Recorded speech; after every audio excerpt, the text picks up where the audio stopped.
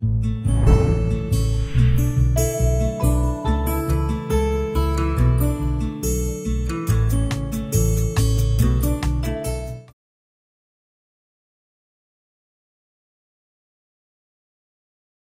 blood pressure, or hypertension, is a common condition in which the force of blood on the walls of your arteries is often too high. Arteries are the blood vessels that carry blood away from your heart to supply your tissues with oxygen and nutrients.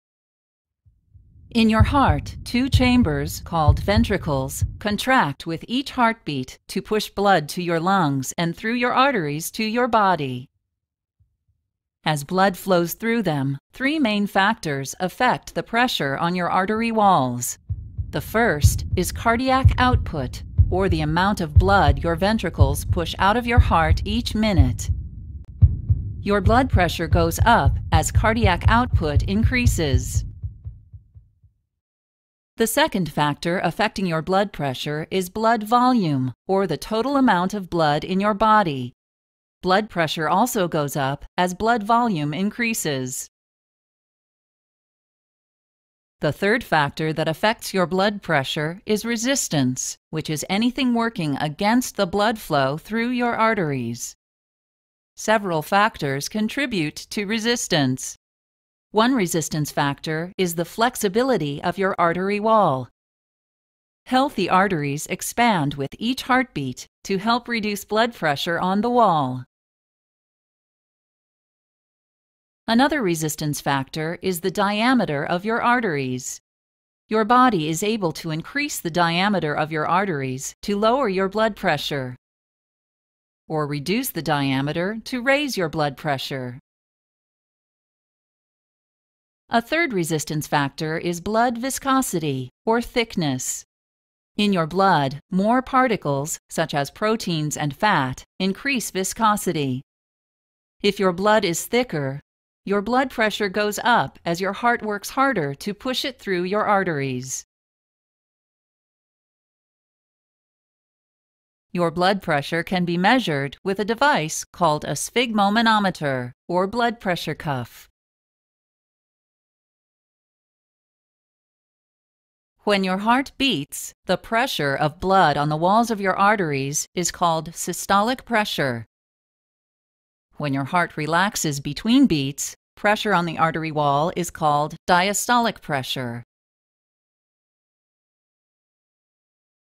While your blood pressure may change throughout the day, it should normally be less than 120 millimeters of mercury for systolic pressure and less than 80 millimeters of mercury for diastolic pressure.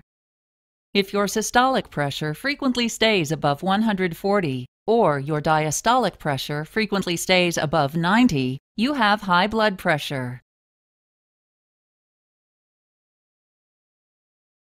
Over time, high blood pressure will damage the walls of your arteries.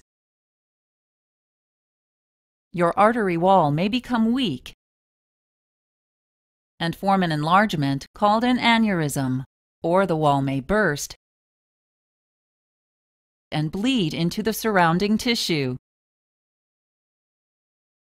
Small tears in your artery wall may attract certain substances in your blood, such as cholesterol, fat, and calcium, to form a buildup called a plaque. Blood flow through your artery decreases as the plaque enlarges. Blood cells can stick to the plaque and form solid clumps called clots, further reducing or completely blocking your blood flow. Damage to your arteries raises your blood pressure even more by making your heart beat more forcefully. Artery damage and reduced blood flow lead to conditions such as a stroke, heart attack, or kidney disease. In most cases, the cause of high blood pressure, or hypertension, is unknown. This type of high blood pressure is called primary or essential hypertension.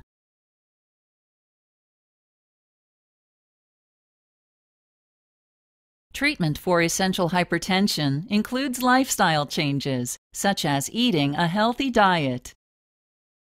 If you are sensitive to the sodium in salt, your doctor may recommend limiting your intake of salt and highly processed foods. Sodium may cause your body to retain water, which increases both your blood volume and your blood pressure. Other lifestyle changes that can reduce blood pressure include avoiding excessive alcohol intake, getting regular exercise, losing weight if you are overweight, and quitting smoking. Your doctor may also recommend medications that act on your kidneys, blood vessels, or heart to help reduce your blood pressure. Diuretics, commonly called water pills, cause your kidneys to move more salt and water from your blood into your urine, which reduces your blood volume and pressure. Beta blockers reduce the workload on your heart by decreasing both the rate of your heartbeat and the strength of your heart's contractions. Several types of drugs act directly or indirectly to reduce your blood pressure by relaxing your blood vessels, which increases their diameter. These drugs include ACE inhibitors, angiotensin II receptor blockers, calcium channel blockers, and direct-acting vasodilators.